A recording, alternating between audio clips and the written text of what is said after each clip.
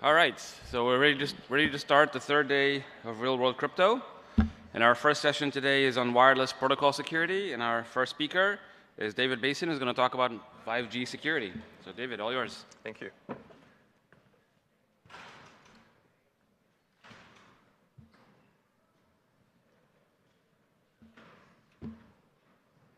So I need a clicker. Is this the right one?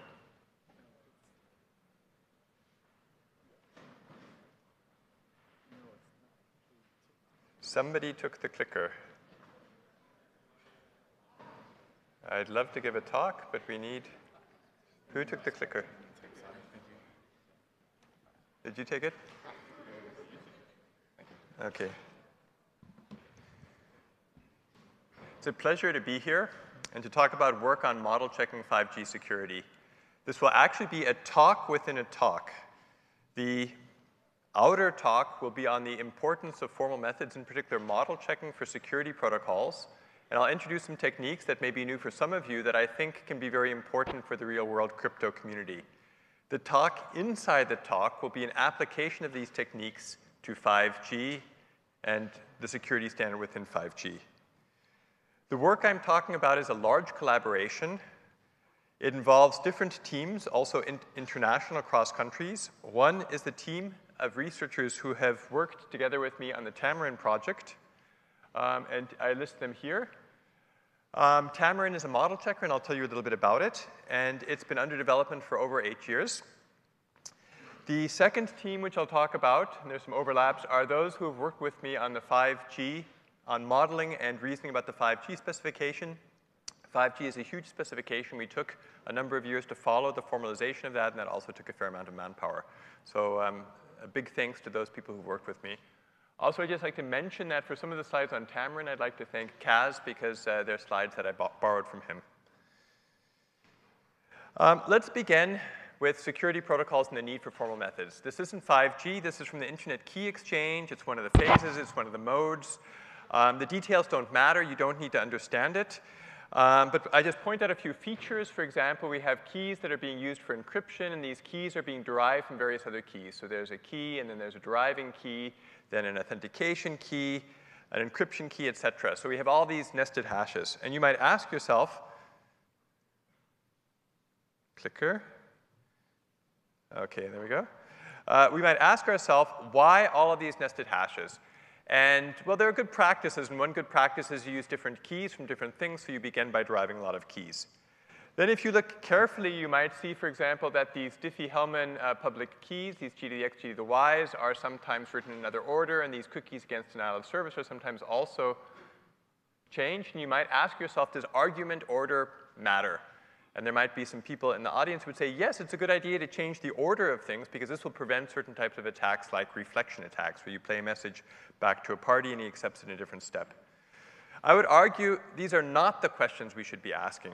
The fundamental question we should ask are, what does this protocol actually do? What does this protocol actually achieve?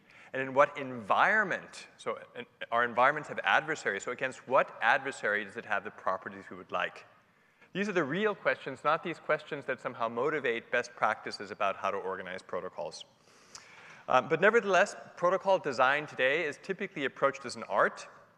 There are these best practices. There are committees within the IETF, W3C, and other organizations that build protocols. They often have to reuse existing protocols. And the whole thing reminds me a little bit of the following story. Some of you may know it. So I have here a picture of a roast. That's a big piece of meat. And the story goes as follows. When I made a roast, I always started by cutting off the ends, just like my grandmother did. Someone once asked me why I did it, and I realized I had no idea. It never even occurred to me to wonder. It's just the way it was done. Eventually, I asked my grandmother, why do you cut the ends off of a roast? And she answered, because my pan is small, and otherwise the roast would not fit. So this is, to some extent, how I think protocols are being designed. We have these best practices. We carry things out. Sometimes we don't even question why. The alternative would be protocol design as a science, and here I mean in the root sense of the word science. So that is discovering and knowing something that you can demonstrate and verify within a larger community. And formal methods is one way of doing this. It's a way to build better protocols where we have very precise specifications of the system. so the protocol, of the environment, i.e. the adversary with which it interacts, and also the properties. And if we do this well, and we have supporting tools, then we can debug, verify, and explore alternatives. And I'm happy to say that there's been a lot of progress over the last 20+ years in formal methods for security protocols, and tools have advanced to the point where we can apply these protocols with reasonable effort to protocols that really matter. And here I've listed in yellow some of the protocols that my team has worked on, so protocols for entity authentication, 5G. I'll be talking about that today. There was some great work at Oxford with Kaz Kramers on TLS 1.3. And this is very exciting. And slowly, companies are becoming tool users. I hope by giving such a talk, I might motivate those of you who come from industry to consider whether such tools might help you in your work. So where is the difficulty? I mean, the problems are not easy. It's not just like you snap a finger and you verify a protocol. So this is kind of a standard picture from Verification 101. What we do is we have a specification of the system. That's sometimes called the model, because you're making a model of the system at some level of abstraction. And you'd like to show that it satisfies certain properties. And why is this difficult to do? Well, for security protocols, we have to first specify how the system operates.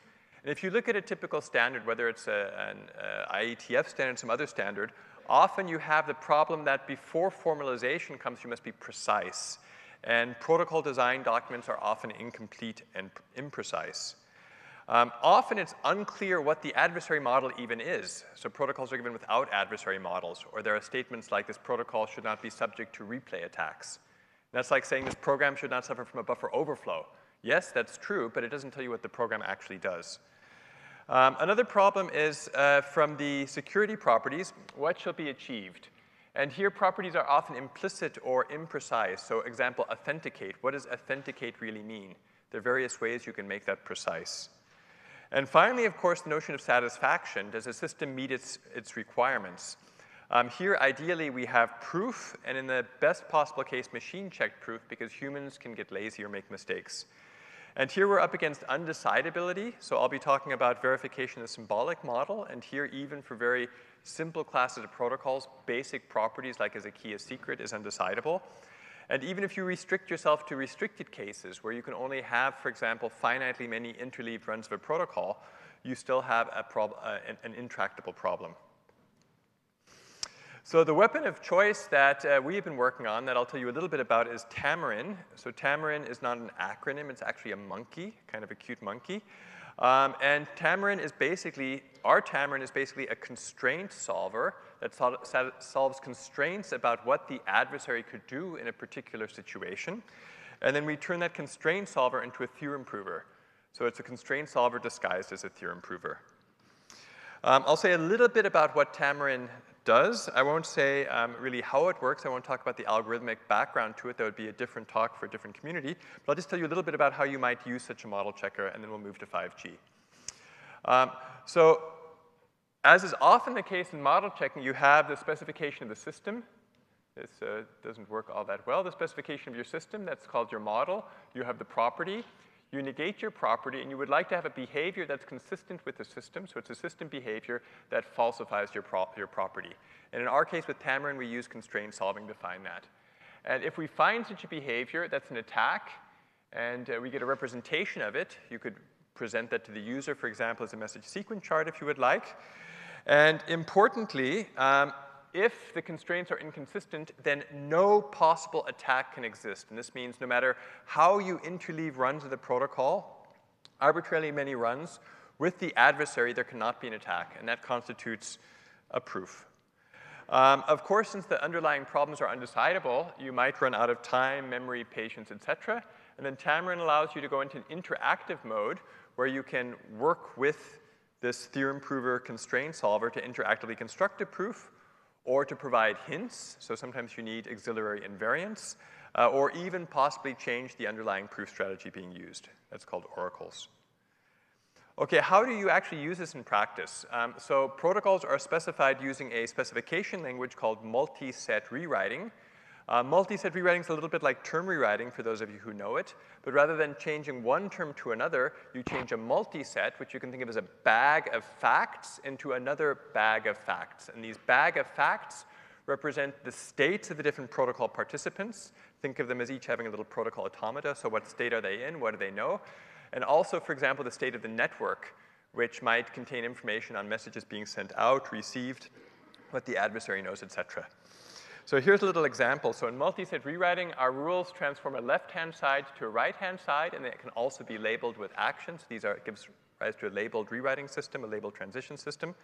So there's a typical example of a rule. The left-hand side says if we have input to our network, so in represents input to the network of some k, think of it as a key, and in our multi-set, some protocol automata with some thread ID is in some step, is in its first step, then in that case, our protocol would say, well, advance your step to step 2 and output on the network an acknowledgement, and also in your state record that you received this key k.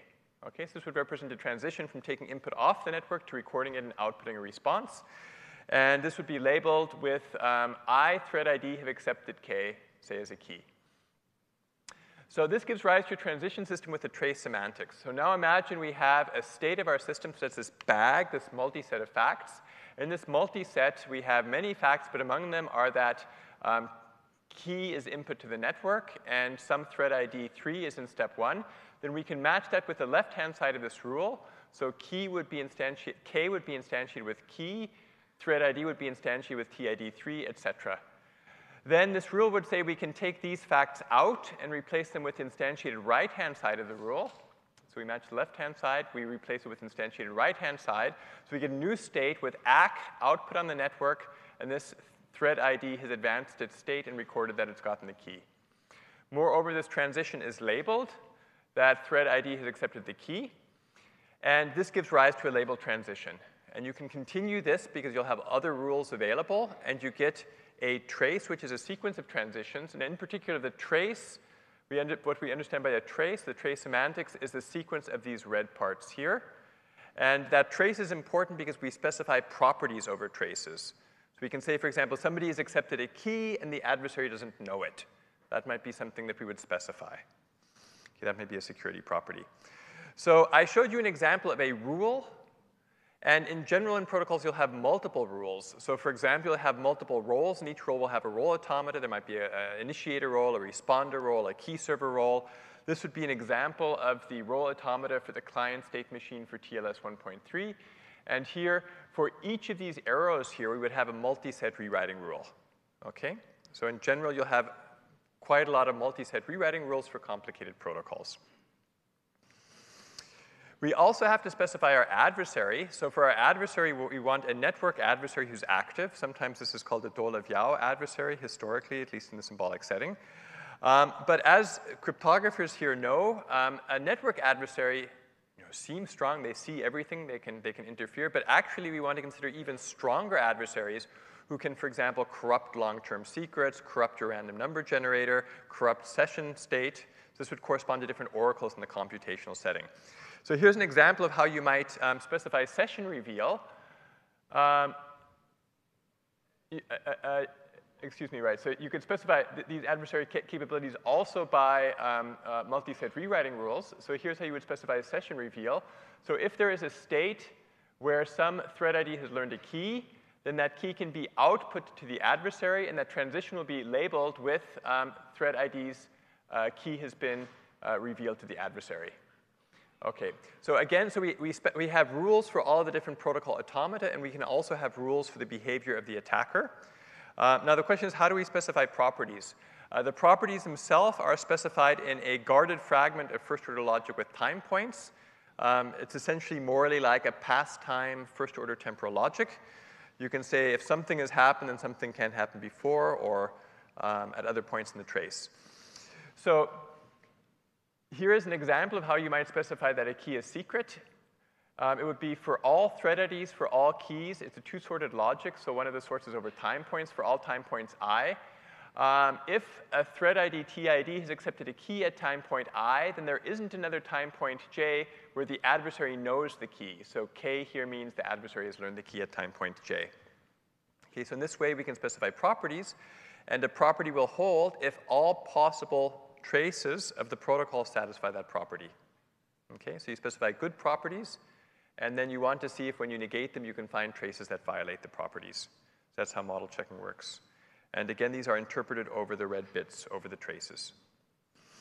Okay, then at the end of the day, there's a question of, well, what does Tamarin really do? What's the magic of Tamarin? So Tamarin takes these specifications of the role automata, of the adversary, of the security properties, and then it uses various constraint-solving algorithms, which I will not go into, which I will not describe further, to try and see if there is a way that the different protocol automata can somehow be run together with the adversary to attack the protocol. And if it's not the case, then we will have a proof that no possible attack can exist at all.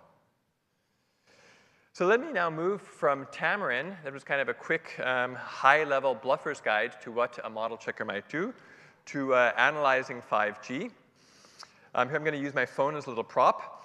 So 5G, of course, as you know, is the new standard for wireless communication. It's standardized by the 3GPP. The first full release of it, at least the first full release of the basic 5G protocol was last year, June 14th, 2018. This is a protocol that is going to have massive uptake. So right now, most of you are using 4G, so LTE, maybe in some places of the world even 3G. But for current cellular services, we have about 5 billion mobile subscribers, and we can expect that and more for 5G, because 5G will also be used to enable the Internet of Things and things like this. And you can expect that a large portion of the world's population will eventually have 5G access. So the question is, okay, very good. This is a protocol. It's used for communication. Communication is critical. How is it secured? And there are various parts of it that are security relevant. And here I'll be talking about AKA, authentication and key agreement. And what I'll be describing here, you can find more about in a CCS paper. So how does authentication and key agreement work within 5G? So the idea is we have user equipment. There's a bunch of acronyms here. So the UE, the user equipment, which has a SIM, now called a USIM, a Universal Subscriber Identity Module. I want to be able to use this for telephone calls. And so I am Swiss, and I have a phone registered in Switzerland with Swisscom. So Swisscom is my home network, and I come here in New York, and according to my phone, my serving network is T-Mobile. So I don't have any security association with T-Mobile, but I have it with my home network. And I would like to set up an association and a secure channel with the serving network. And 5G AKA is about how you do that, how the subscriber and the serving network authenticate each other and set up a key. Okay? Now, of course, in security, you typically don't get security from nothing, so we have some setup assumptions. Namely that on my USIM, my user equipment in the home network will share a symmetric key. I'll have a permanent identifier called the SUPI. We also had SUPIs in previous versions of 5G, like 4G. That's a subscriber permanent identifier. The SUPI is privacy relevant. And in 4G, there were problems with IMSI catchers, because as you go around, say, New York, your phone is often transmitting your SUPI. So you can hear that at various places if you're listening for it, and you can track me as I go through New York. So in 5G, they said, we want to get that right. So we're going to conceal the SUPI in something called a SUKey. We're going to see that later. So the SUPI will be used to derive a SUKey, and that'll be derived in a randomized way such that that changes. So presumably, I cannot be traced as I go through New York. There's also a sequence number. So it's a sequence number-based protocol. And my user equipment will also have the public key of the home network. Okay, so that's the setup. Let's look at how the protocol works. I will give you the main ideas. I won't go through every little micro step because there's a lot of detail here, but I would like to give you the main idea of how it works. First, I will send to the serving network, say here in New York, my SUPI, but I will mask it. I will encrypt it using the home network's public key. So here, this is just my terminology for asymmetric encryption. It's randomized using some random value that I generate. It's encrypted with the public key of the home network. And I tell the serving network also what is the identity of the home network. Okay, so here I have a little message sequence chart. This shows the little setup assumptions, who knows what. And I'm going to send the SUKey from the subscriber to the serving network. And then the serving network now knows who the home network is. So it says, I'm the serving network, and here is the SUKey. And then the home network can choose an authentication method. There are several. And I will tell you about AKA. And here on this slide, I have the successful case of AKA, and I'll also show you a couple failure modes. And again, I don't want to explain every little line of this, but I still want to give you the main ideas. So it's a kind of a challenge response protocol where the home network will generate a random number. Now, just so you know, these various Fs are keyed one-way functions. And there are also various other one-way functions, such as challenge and the like, and key seed, which is used for key derivation function. Some of these have slightly different properties, but I won't go into those details for now. What we do here is we use this shared key shared with the subscriber to make a MAC of the home network sequence number and also this random value. And then we use another one-way function with this random value and the key to produce a random string. And this random string will be used as a one-way function to conceal, a one-time pad, effectively, to conceal the home network sequence number. So we don't want to send sequence numbers in the clear. And the pair of this, so this encrypted sequence number and the MAC is called ATEN. That will be sent over and then unpacked on the other side. And then we calculate various responses that the different parties can expect. And then from all of this data, this key, the randomness, and the sequence number, and the serving network's name, we generate a key seed. And this will be used eventually by the serving network and the subscriber to derive a common shared key. And we increment our counter for the home network. OK, this various data then is sent. This is a secure channel between the home network and the serving network. So the randomness, this authentication information, an expected response, and this key seed function for driving a key. Then the randomness and this authentication information is sent over to the subscriber. And what does the subscriber do? First of all, it unpacks the information. Then it generates this one-time pad itself because it's given the randomness and it has this shared key. Then it generates what it believes to be the sequence number for the home network. Then it can also compute, actually I have little explanations here. Then it can also compute the MAC itself with this data that it generated and has. And then it performs two checks. And these checks are important. The first check it does is that the MAC it calculated is the same as the MAC it received. So in other words, it checks the authenticity of the information it got over the air, because the communication between the server and the subscriber is over the air. So it checks that it got something authentic, that this was authentically generated by the home network. And then it checks recentness. It checks its sequence number of the user equipment. It shouldn't be greater than the sequence number of the home network, as otherwise we would have a replay attack. So it's important to remember these two checks, authenticity and freshness. If both of the checks succeed, then there are some steps where it updates its sequence number to that of the home network. It computes a response. It can compute now this key seed because it has all of the data that the home network used for this key seed, so it can compute the same key seed. So it and the serving network can later on derive a common key. It sends the response to the serving network, who checks that it's legitimate. And if it's legitimate, it sends it to the home network. And the home network also checks that everything is legitimate. And if everything succeeds, so here we had the serving network sending the SOUP key to the home network. And the home network says, I now give you, the serving network, the SOUP P, so you know really which subscriber you're talking to. Because until then, the serving network hasn't authenticated the subscriber. It just has a SOUP key, which is a pseudonym, but now it really has a SOUP P. So it can use that for billing and for other functions. OK, there are two failure cases. The first thing we saw is that there's a failure mode where the MAC checks, so that's I, the MAC checks, but the counter, but the message is not recent. We have a problem with checking the counter. This would happen when a message is being replayed. Now, if that's the case, then we have to synchronize.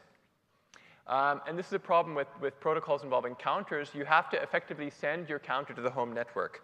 So the home network can resynchronize its counter. So to do that, what you do is, again, you want to take your sequence number. You want to one-time pad it, so you have to generate padding information. And then you can pack that together and send information on the synchronization to the home network.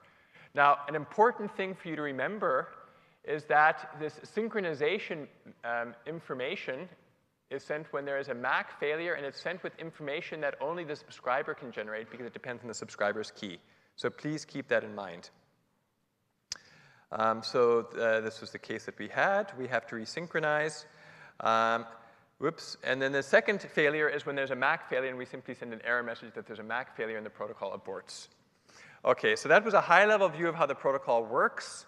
This is the type of thing that what I've described here is actually spread out over 722 pages in 3GPP documentation. But now we can ask ourselves the question of, is the protocol secure? So stepping back and model checking, first we make things precise. And after we made things precise, we have a precise understanding, we can make things formal and check. So here are questions you might ask. Is the home network talking to a subscriber, talking to user equipment with a valid USIM, or to an impostor? Privacy. So 4G had the problem with IMSI catchers, but am I traceable as I roam through New York? And if so, how would that work? So here we use Tamarin, but I have to say verification was really challenging. Often it's the case where we have problems from practice and we're not ready to handle them at some point in time. This motivates a lot of work. So in particular, it's a challenging protocol because it has state, it has sequence numbers. The state is fairly complicated. It uses XORs and operators, so we have to be able to adequately model different cryptographic operators, and XOR is fairly difficult to handle. We formalize that equationally, and it makes it very difficult to integrate. XOR is very difficult to integrate into our constraint solvers. Our constraint solvers work well with something which is called subterm convergent theories, and this isn't one of them. So we had to go off and develop a theoretical basis for integrating XOR. Privacy requirements are also quite tricky, so to see if you're being tracked. Those are not trace properties, they're hyper properties. They're two hyper properties. So you formalize privacy typically by observational equivalence, and that's not a trace property. For those of you who know about things like hyper properties, it's a hyper property. And that required extending our tool not just to verify protocols with respect to trace properties, but also observational equivalence. And of course, there can be unboundedly many sessions that are interleaved. So this required a lot of work, and we were able to use some very recent Tamarin extensions, which are published in other papers, for example, observational equivalence and XOR. OK, so how did the formal analysis work? We formalized draft 1.0 of the standard, and this required following the standardization body for about a year, building base models and augmenting them with their different changes, so keeping up with them. And this is a methodology that seems to work fairly well. For example, the Oxford team with Cass Kramers did this for TLS 1.3, and you can really, as verification engineers, so to speak, follow standardization committees and give them feedback.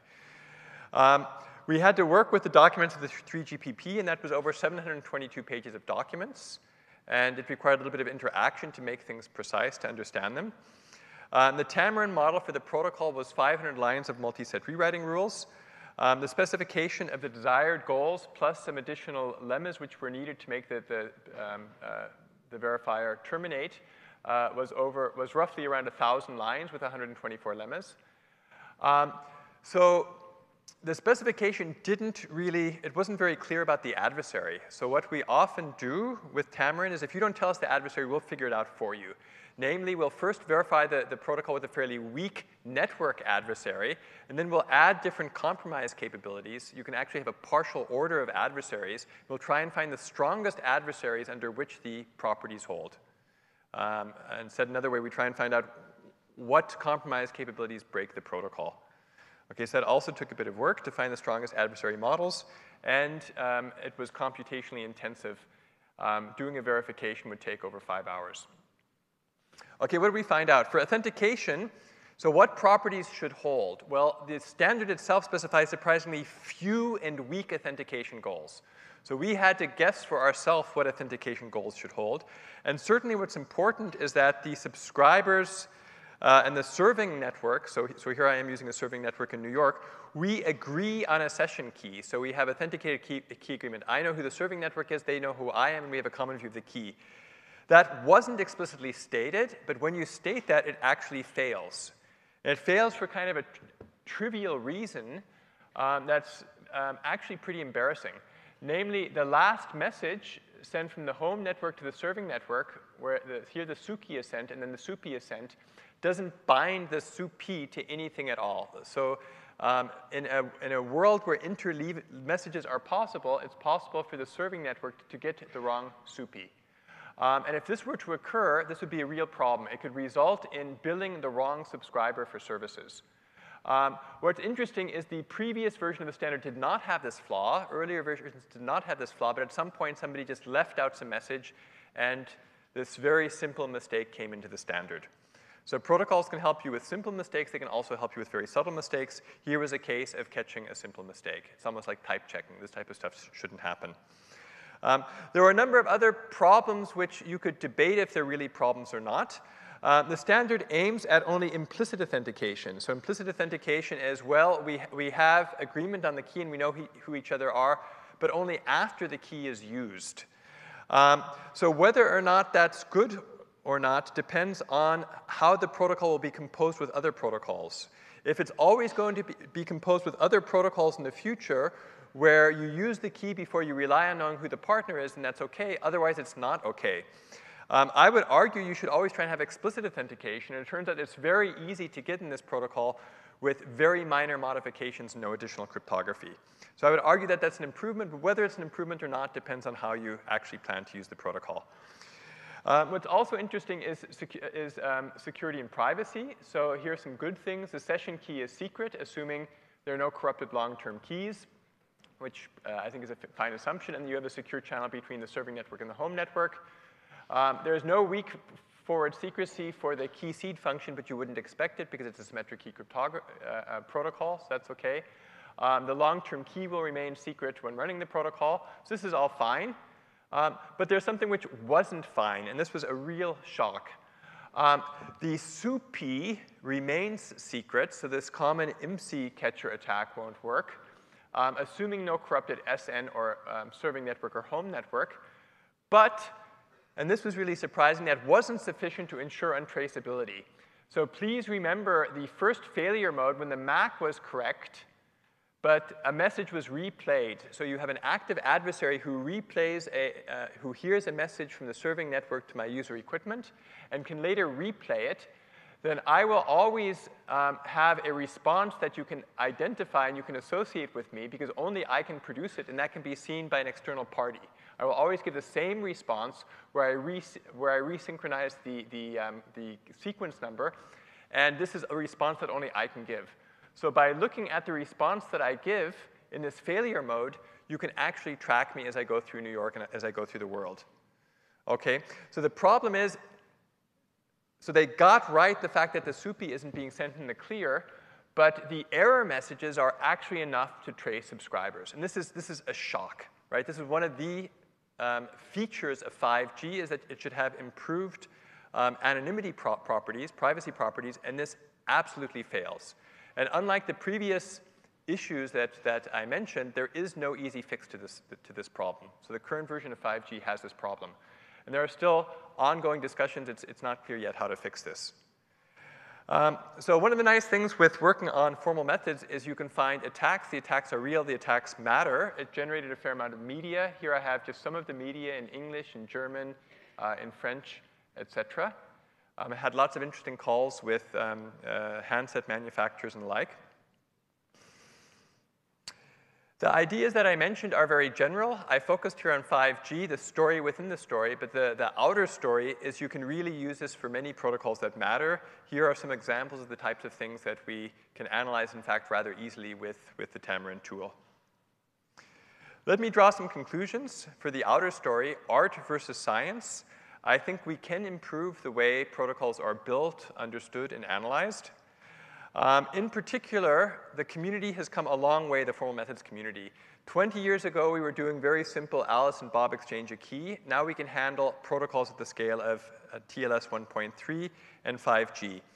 And I think standardization efforts should really be doing this. They should be following the development of their protocols using these tools either themselves or together in collaboration with groups that enjoy working with formal methods. Doing so is good hygiene. It forces you to be explicit about your protocol, your adversary, and your property. As I indicated, you can find errors or produce proofs, and that this is really a realistic effort to do. Of course, the game isn't completely won. We're always up against the problem of complexity, complexity, complexity. The underlying problems are still undecidable. It's always a question of how we improve the scope of our protocol, of our tools, what kinds of protocols can we model, and how accurately, how faithfully we can model them. And finally, an important point, and that's one of the reasons I'm here, is education. I think it's very important to get the message out, to let engineers know you can use these tools and to work together in training engineers. Thank you.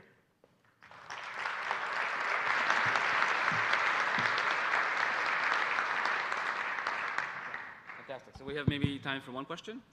Okay, so I am one of the user of Tamarind Prover.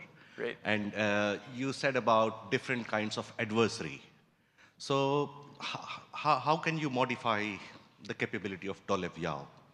So I gave you an example of session state reveal. You just add rules, right? So we add rules Yes. for that. Okay. Because Well, you said rules. I was trying to have a Diffie-Hellman model. And yeah, so for Diffie-Hellman, you would want to have perfect forward secrecy. Perfect forward secrecy is just secrecy where you have a long-term key reveal. And a long-term key reveal could be formalized as a rule that after a session key has been established, the long-term key can be output to the network. okay, thank you. So actually, I have to ask. So now that you've done the work to formalize the protocol in 500 lines, can we just throw away those 700 pages and just use your 500 lines to understand the protocol? I would say you should use both together. So the 722 lines contain additional things, for example, pages, thank you, contain additional things, for example, data type definitions. So you know, how big are strings and things like this. There's some justification arguments for things. You get some history reference to other standards. So I think you need both. So I think that informal or semi-formal documentation should be complemented with formal models. Uh-huh. And also, I have to ask, does this model denial of service attacks too? Or is that in the scope? That's not in the scope of this model, and we would have to discuss what we mean. So, I mean, you can do some kinds of analysis of denial of service, like say, can the adversary get you to a point in the protocol to perform expensive cryptographic operations? You can analyze those types of things with these tools, but that wasn't here. Awesome. All right, thank you, David. Yes. Sure. Okay, that was a fantastic talk, and now I guess we're going to move on to another wireless protocol, WPA3, which was actually not on the list of protocols analyzed. And so we're going to hear about Dragon Blood and attacks on WPA3.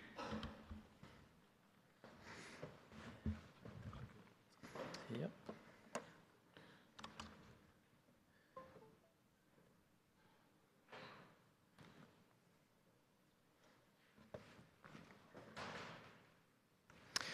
Okay, good morning, everyone. Thank you for the introduction. So I will be talking about Dragonfly and how it is used in WPA3 and EPWD. So I am Matti van Oof, and I did this work together with E.L. Ronan, who will do the second half of this talk. So let's first do a very quick introduction. This is all related to Wi-Fi security, and if you look at the history, we first had WEP, which is quite horribly broken. In response, they defined WPA based on a draft of the IEEE standard. And finally, we have the latest IEEE standard of WPA2.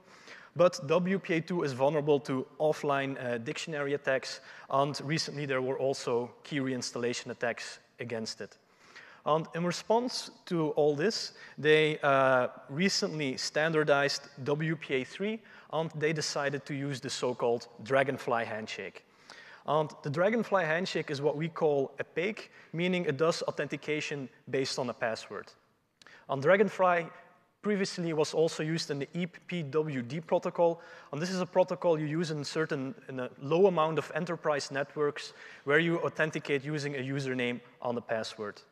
And this handshake provides the usual properties. You have mutual authentication, you negotiate a session key, but the more important thing is this does defend against offline dictionary attacks in contrast to WPA2. So how does the protocol work? Well, let's say we have a client here that wants to connect to an access point. Then the first thing that needs to happen is that both parties need to convert their shared password, which is, for example, in ASCII or Unicode. They need to convert it to a group element P, and this element can then be used in the actual cryptographic calculations. And once this is done, the handshake can execute the actual first phase of the messages. And this is called the commit phase. And To simplify it, the commit phase essentially negotiates a new session key.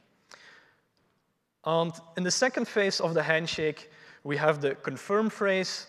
And at a high level, this confirms that both peers negotiated the same key, and they prove to each other that they indeed possess the same password.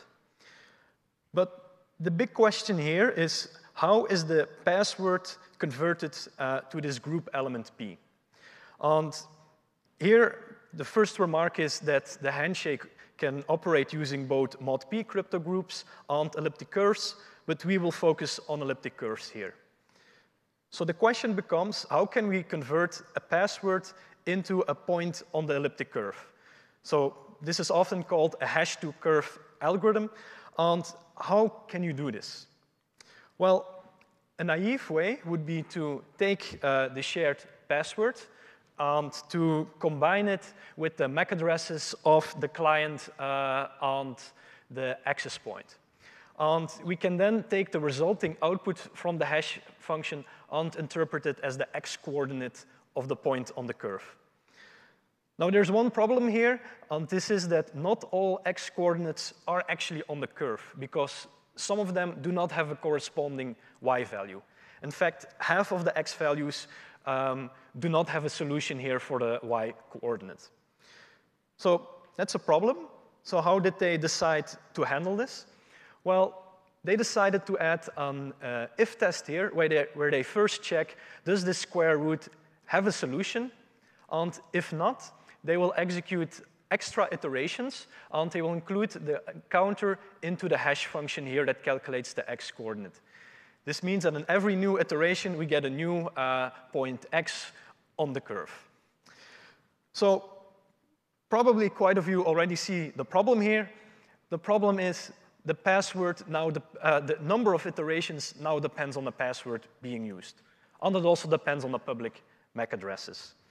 And what's actually quite surprising here is that the IETF and the CFRG, they in fact warned about this timing leak, but the designers didn't consider this serious enough. They thought, okay, this is a bit of a theoretical attack, and we don't think it actually leaks the passphrase. Unfortunately, we can abuse this side channel leak to do a dictionary attack, and I will now explain how this works. So our threat model here is that either we can set up a rogue access point and induce the client into connecting to us, and we can also do it the other way around. We can act as a malicious client and try to attack the access point. So both of these threat models are valid for our attack. So let's assume that we are, for example, attacking the access point, and we're going to assume that we can use timing measurements to determine how many iterations the access point needs to convert the passphrase into a curve on the point. In particular, I'm going to spoof the client MAC address A, and I will measure that the access point needs 2 iterations. Then, of course, what I can do is I can take my dictionary of passwords, I go through them, I execute this algorithm on my own computer, and I can then compare my offline computations with the one I measured. And I can use this to exclude passwords. Unfortunately, making one single measurement is not enough to exclude all possible passwords, so we need more information. In our example here, 2 passwords still remain possible. So how do we get more information to uniquely identify the password? Well, if we go back to our algorithm here, we can see that the MAC address of the client influences the execution of this algorithm. So what we can do is we can simply spoof a different client MAC address, and we effectively get an independent execution of our algorithm. So to come back here, we can spoof client MAC address B. We can again measure how many iterations does the target execute. We compare this to our offline results, and we can keep doing this until we uniquely recover the password. To give you an idea about the complexity of this attack, if we want to brute force the RockQ password dump, we would need, on average, about 17 MAC addresses to uniquely determine the password. And the takeaway message here is that the number of iterations that are executed for a set of MAC addresses forms a signature of the password. So one thing I haven't touched on yet is, can we indeed measure these timing differences in practice? So here we did an experiment on a Raspberry Pi 1. And the reason why we picked a Raspberry Pi 1 is because its CPU is similar to a common home router and even some professional access points. And in this case, we attacked the EAP PWD protocol. So this is, for example, used in, I would say, about 3 to 4% of Ethereum networks. And here the attack was surprisingly effective. When we make around 30 measurements per MAC address, and we filter out noise using Crosby's box test, then 30 measurements is enough to recover the number of iterations. So that covers the case for EAP PWD, which was defined already several years ago. When they standardized WPA3, they did realize that they finally listened to the IETF on CFRG, at least partly, and they included countermeasures. So what they did with WPA3, they tried to prevent timing leaks by always doing 40 iterations here and simply returning the first point that has a valid solution for the Y coordinate. Now, that's not everything they did. On top of that, they also implemented this in blinded constant time to again try to prevent side channel leaks. On top of that, once the real password has been converted into a group element here, they will execute the extra iterations of these total 40 iterations using a random password. Again, this was done to defend against possible side channel leaks. Now, the question is, does that solve everything? The answer is unfortunately no. The reason why is if we take the resulting output here of the hash function, this needs to be truncated to the size of the prime P. So if we use a 256-bit curve, what is returned here are the first 256 bits of the hash output. Now, the problem is, if we use brainpool curves, then there's actually a high likelihood that this output here, even when truncated, will still be bigger than the prime of the curve. And that would introduce a small theoretical base in the calculation, so we want to avoid that.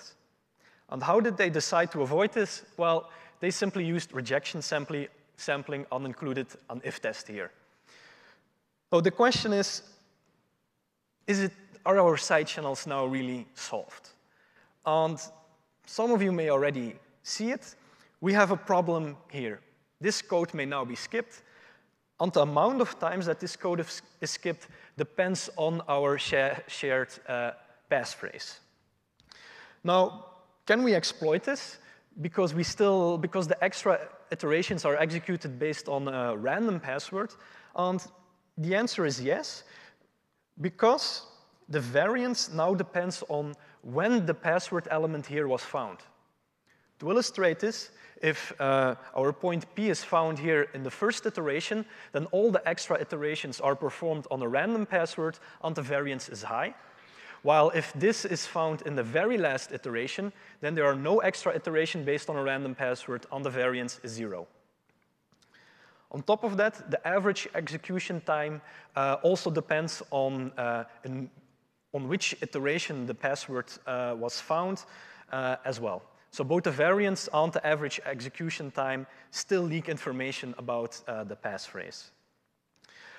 And if we then again try to execute this attack in practice on a Raspberry Pi against an open source WPA3 implementation, we notice that measuring this is a bit more difficult, but still by performing 300 measurements per MAC address, we can still recover enough information to brute force the MAC address. So that covers my part, and now Eyal will talk about some more vulnerabilities. Okay, thank you.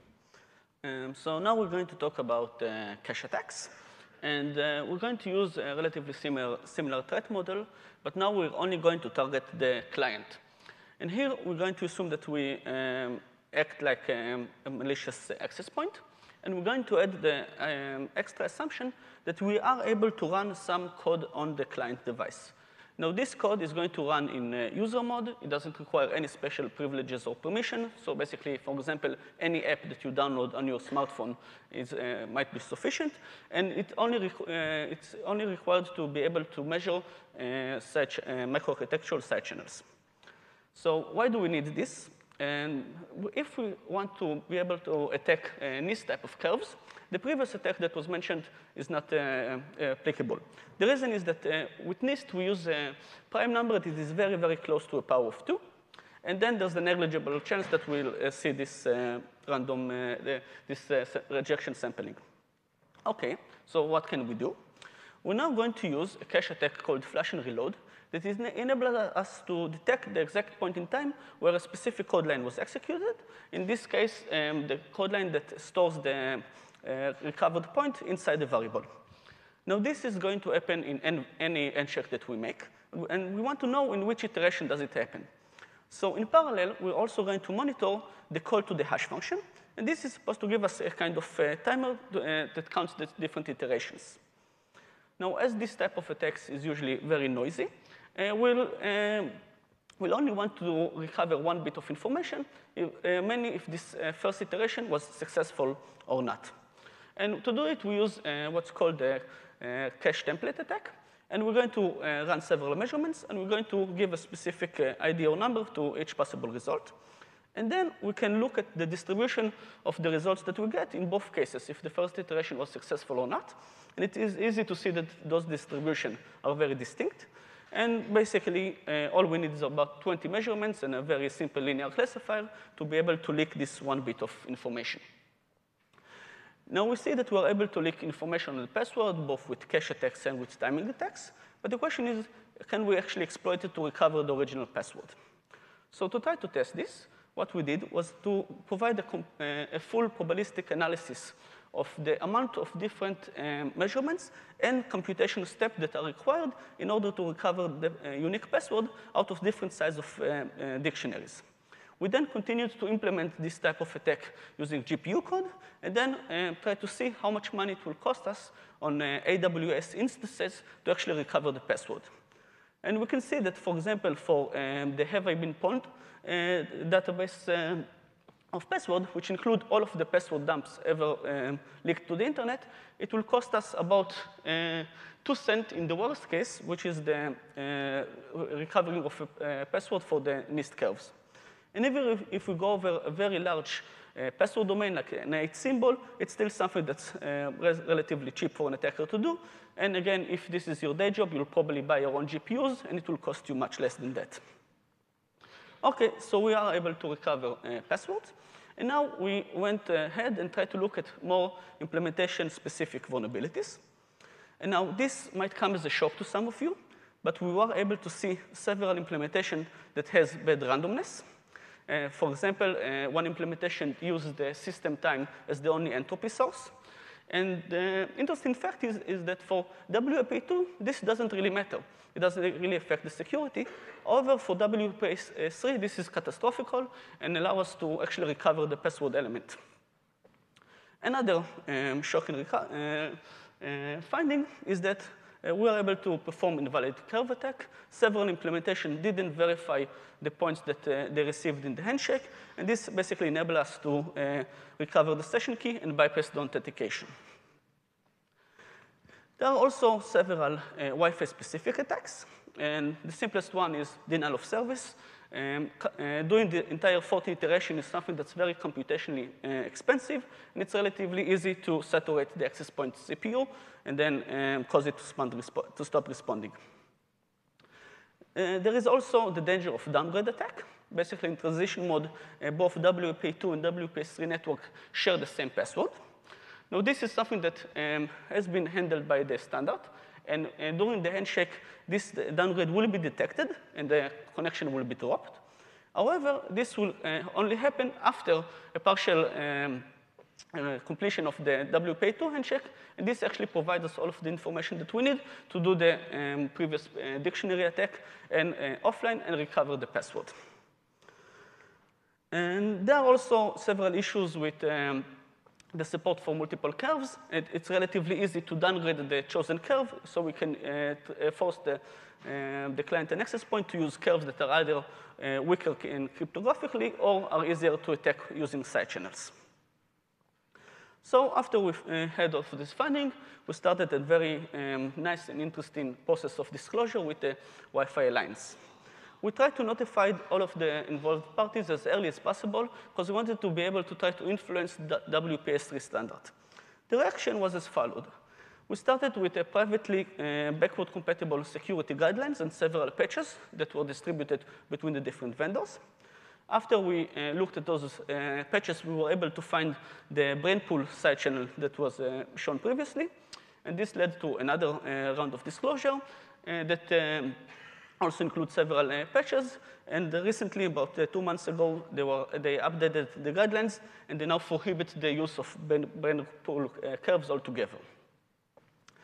And if we look at the latest guidelines and the way that we try to mitigate this type of attacks, so there are several guidelines that the Wi-Fi Alliance provides to the different vendors. And one of the guidelines is very simple and straightforward.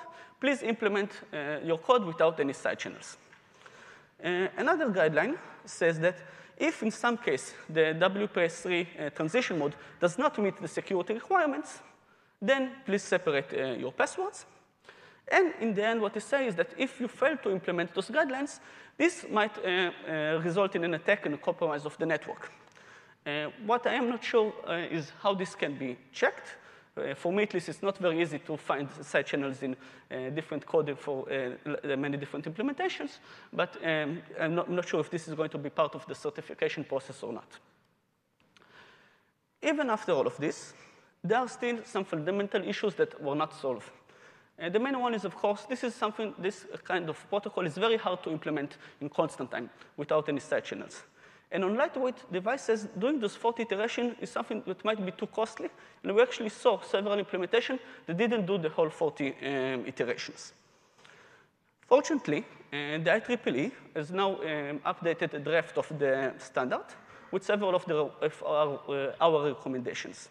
The most important one is to exclude the MAC addresses from the hash-to-curve calculation altogether and incorporate it in the later part of the protocol. This allows the password element to be computed offline, and it does not only make the protocol much safer, it also makes it much more efficient to implement. Moreover, the switch from this hash-to-curve that we've shown, that was called hunting and pecking, to a constant-time hash-to-curve solution. They explicitly prohibit the use of many different groups, and they have now a position how to prevent cryptographic group downgrade attack.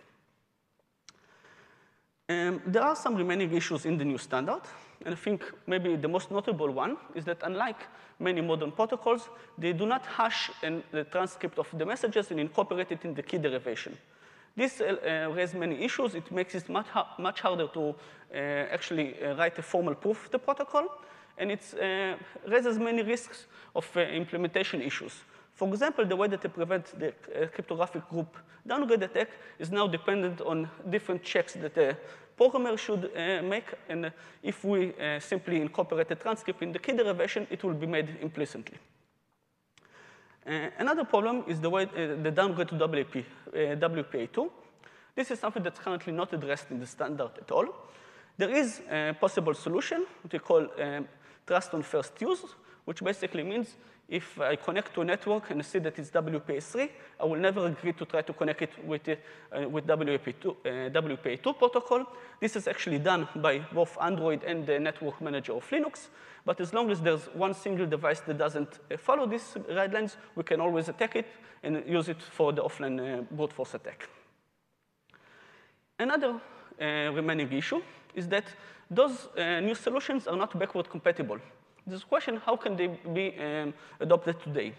Maybe there will be WPS 3.1, but we're not clear how the Wi-Fi Alliance is going to handle this and how they're going to prevent, for example, the risk for downgrade attack to the current original WPS 3.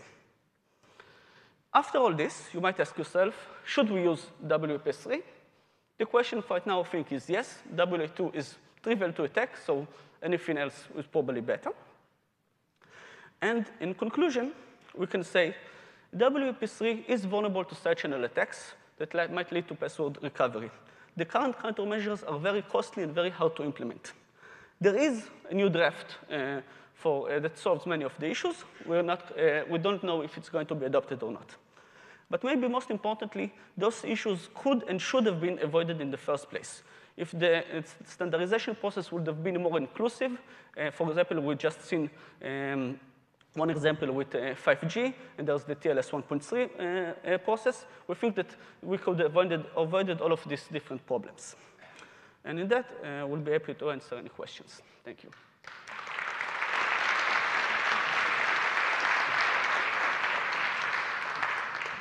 Great. We have time for one question. It's more of a request than a question. So currently CFRG is running a PAIC selection process. I don't think side channel analysis has really been considered as a first-class security concern yet in the selection. So please would you guys get involved and give us some of your cycles and take a look at the proposals? Yeah, we'll be more than happy to do it. Thank you. Yeah, I know that they're also using the hash2 curve draft. On there, they're really looking at, but yeah, not the handshake itself, maybe. Yeah, exactly. Thank you. Great. Thanks. Thank you.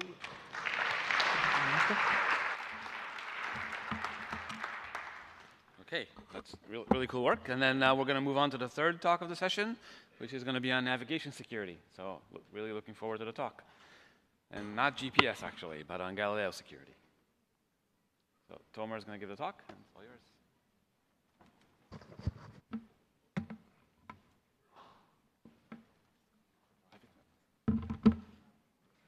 Okay, so that's my slide. Nope. Good. So this is a joint work with a long list of capable people whose names are projected here, so I won't read them because I'll probably butcher their names in the native language. And the talk is about Galileo authentication. Galileo, for those who don't know, is a global navigation satellite system, or GNSS, operated by the European Union. And even if you're not familiar with the term GNSS, there's at least one such system that you are familiar with, and that is the US GPS. So bluntly put, Galileo is the European GPS. And in fact, there are 4 deployed systems like that. The US GPS, the Russian GLONASS, Chinese Beidou, and the European Galileo. In addition to 2 regional systems, the Indian NAVIC and the Japanese Michibiki. And I think that in this educated crowd, everyone knows the principles of GPS navigation. You stand somewhere with your cell phone. There are satellites floating around the Earth, sending their location periodically, and a reference time for when the message was sent. Your phone collects messages like that. It records the time in which the message was received. And once it has enough of those, 4 in the case of satellite navigation, it substitutes the values that it has into these equations, which solving them then gives you your location. And we all use GNSS. I came here by using Google Maps. Many cars come equipped with onboard satellite navigation systems. And for my marathons, I use devices like this to track my progress. But actually, GNSS is not only a consumer's technology. It is heavily used in infrastructure, in aviation, in marine navigation, synchronizing power grids, doing things in the financial sector. It is really a part of the modern day infrastructure, which is why it's so shocking how easy it is to spoof signals in GNSS. In preparing this presentation about a week ago, I searched YouTube for GPS spoofing and filtered out all results older than 1 week. Still, there are hundreds of videos explaining how to spoof GNSS data. And what I find most insulting in this is that the motivation doesn't seem to be hijacking an airplane or crashing down the power grid. It is to cheat in a game played on your cell phone called Pokemon Go. So what we have is a critical piece of infrastructure, originally designed by the US military, that can be spoofed by people playing Pokemon Go. Now, there's no disrespect towards these people. I am one of them. I play Pokemon Go, and I spoof GNSS data. But I still find the risk unacceptable. And so do the people at the Galileo project at the European Commission, which is why they decided that their service will offer public authentication. And that means that when you use your device to determine your location based on Galileo satellites, you will have assurance that this information is true. So what we need is a system, right? We want an open system. Anyone can start their cell phone, get the data, and start navigating. But we want only legitimate satellites to be able to send the signatures for this data. So that obviously puts us in the domain of public key cryptography. But actually, that comes with a problem. Due to the frequency in which GNSS operates, the bandwidth is extremely limited. It's between 50 bits per second and 200 bits per second. It's 120 bits per second in Galileo. And if you need context for this number, about 20 years ago, when I was 16 and I got my first home modem, it was 43 times faster than this, 20 years ago. And on top of that, due to legacy support, the part allocated for authentication in Galileo is only 40 bits every other second, or 20 bits per second on average. So public key cryptography is out of the question, because the signatures would just be too long. And that doesn't leave us too many options, right? We only have two types, so we probably should be using symmetric key cryptography. But this also still comes with problems. Symmetric key cryptography is called that way because the keys to all parties are the same, or parties are indistinguishable with respect to their role in the protocol. So suppose we use the same secret key for all receivers. If I receive a message which I can verify using this key, it means that I can also sign another message and send it to someone else who won't be able to distinguish between me as a sender and a legitimate sender. So using the same key for all receivers is not an option. How about using a different key for each user? Well, first, it's unclear how we would do the key exchange here, right? What, I'll just talk to the satellite, tell him, OK, we'll run a Diffie-Hellman, dear satellite. So not that. And even if there was a way to disseminate these keys, there's still the problem that the satellite would have to sign the same information using different keys and send them to all the receivers on a channel that I've already told you that is extremely limited. Which leaves us with the question of what can we still do? So I will now present the system developed at KU Leuven. And just to clarify, this is not a proposal. This is the system that Galileo will be using. It has been approved on all levels, already implemented, and testing should commence sometime soon. I'm not exactly sure when. And the system is based on a key hierarchy. I use the pyramid because I'm not sure in the hierarchy whether the bottom of the pyramid is the top or the bottom of the hierarchy. We have several layers of keys, and I'll go into each of them. Hopefully, then you'll understand how the system works. So at the bottom of the pyramid, we have the root of a Merkle tree. A Merkle tree, for those not familiar with the concept, and this is a bit awkward to explain what Merkle trees are when Ralph Merkle is in the audience. I hope I do it well. A Merkle tree is a way to provide a short commitment to multiple values. What you do is put the values you want to commit to in the leaves. And in the first step, you hash each of them separately. That's this layer. And then you hash two values at a time to create a tree-like structure. Then the commitment is the root of this tree. Now I want to authenticate a value. I want to reveal one of the commitments. So I provide the value I want to reveal, along with the authentication path, which are the nodes with a circle around them. And what the verifier does is to hash this value, and they get this value. And then they hash these two values, and they slowly rebuild the tree and compare the root they get with the commitment they received. And if they match, it means that the value sent was part of the original commitment. Otherwise, it means that someone found a collision in a collision-free hash function. Also, this doesn't expose any other value, because let's say that you have this value. Going backwards in the tree means that you can find a pre-image in a pre-image resistant hash function, which we assume to be hard. In our case, what we put in the leaves are public keys not too many of them, and those will be used throughout the lifetime of the system, which should work for, I don't know, 10, 20 years. And we really hope that we would never need to replace any of those keys, but just in case, we have a few others. The root of the tree is hard-coded into your device. So what we have, again, is a Merkle tree used to authenticate a public key, and the public key is used to verify a digital signature for a root key. I know that I said that there's no room in this protocol for digital signatures. Well, I lied.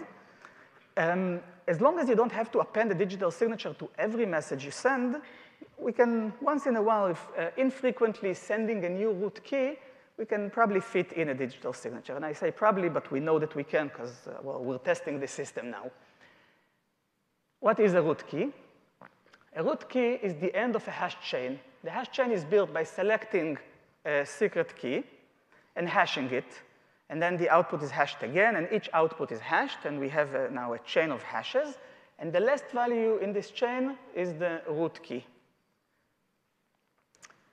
The root key can be made public because it's the output of hash function, so you cannot go back in this chain. And it is authenticated using a digital signature. Then the root key is used to authenticate an effective key.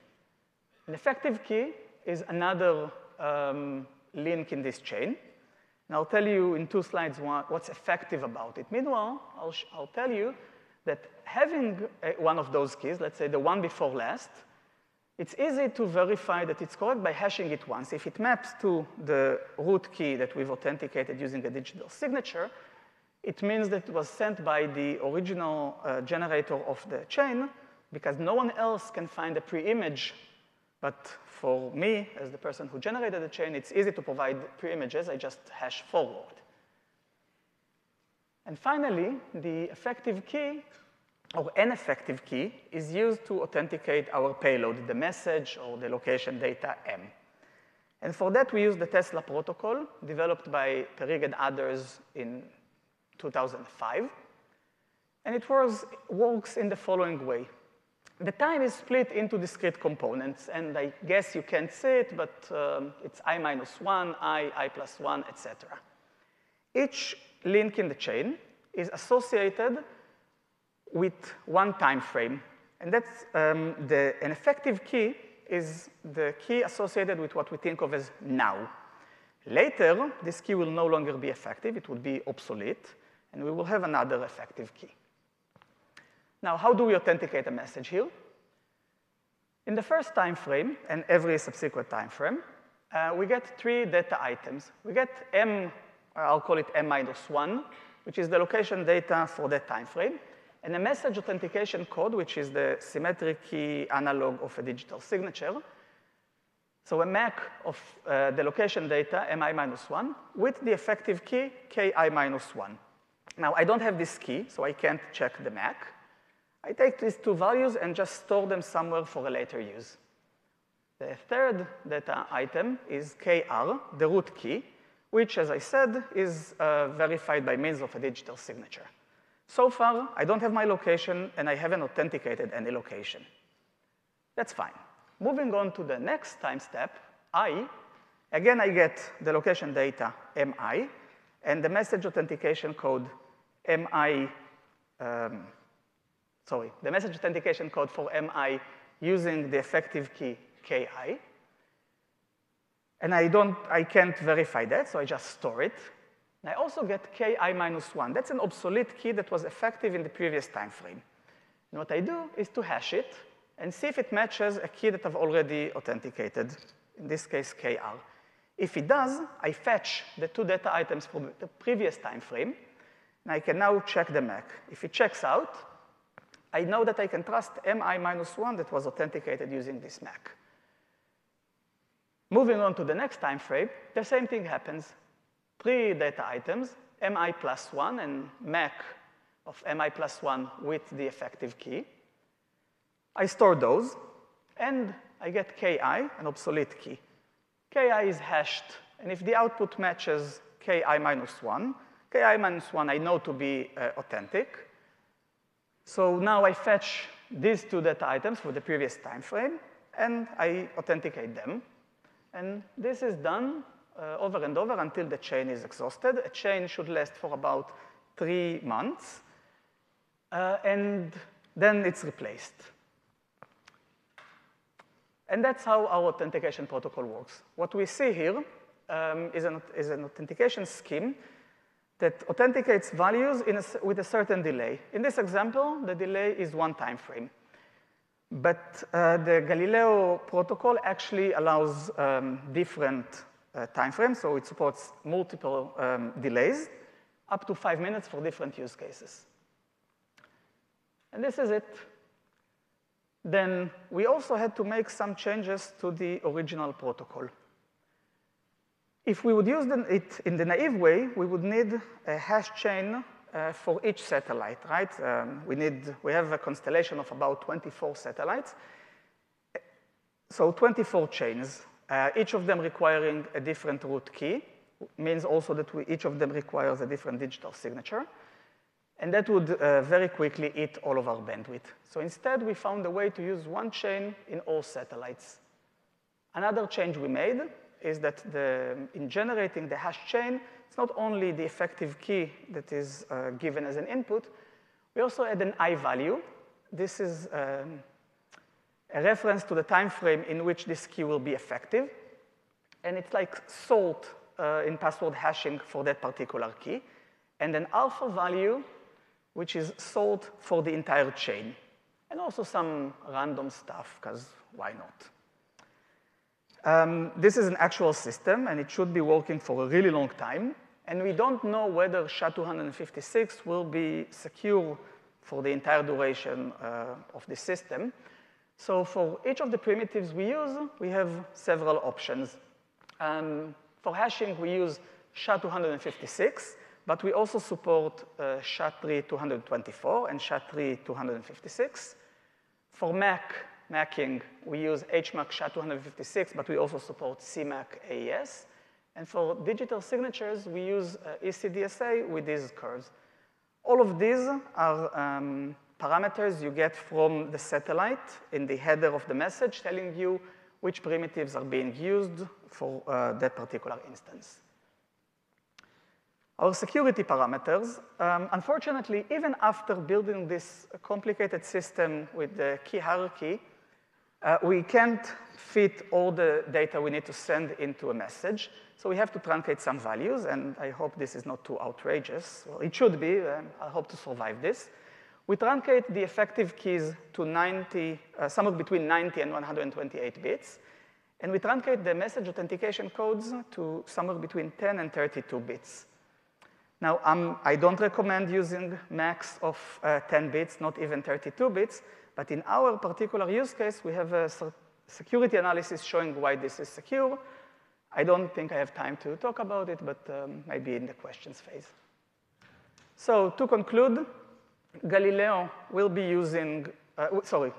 offering a way to authenticate publicly the navigation data you receive from it so that you can play Pokemon Go without fearing that someone will cheat and steal your Pokemon gym. Thank you.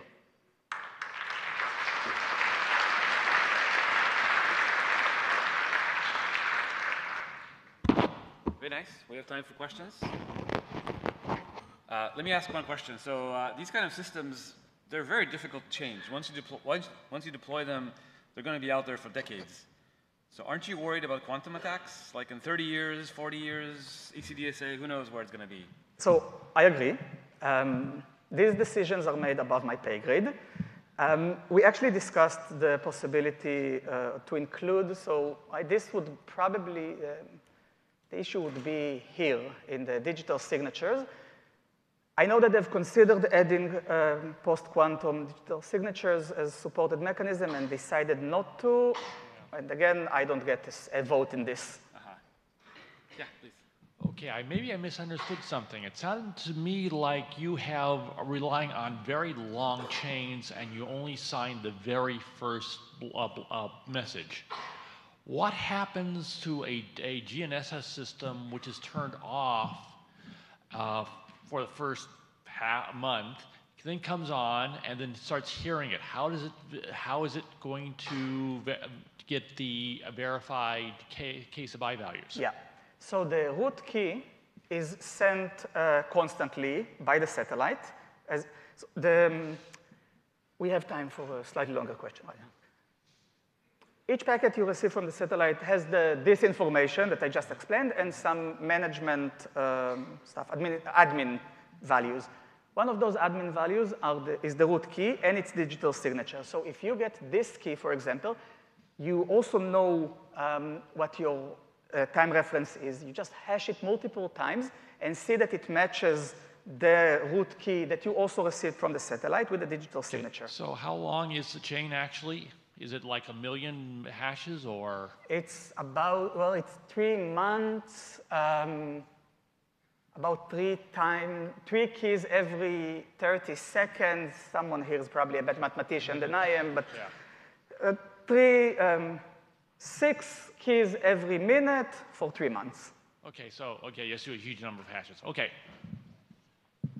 So how do you prevent an attacker from taking the signal from the satellite, delaying it, amplifying it slightly, and then the receiver locks onto the amplified signal and can't decode the original signal? It's authentic, but it's been delayed, so now there's a shift in the position from the satellite. But yes. So first of all, this system does not prevent someone from just jamming the signal. Okay? That's not what we offer here. The receiver has loose time synchronization with the satellite, so it knows which key, since the time reference is part of the key, you won't be able to use it after the time frame ended.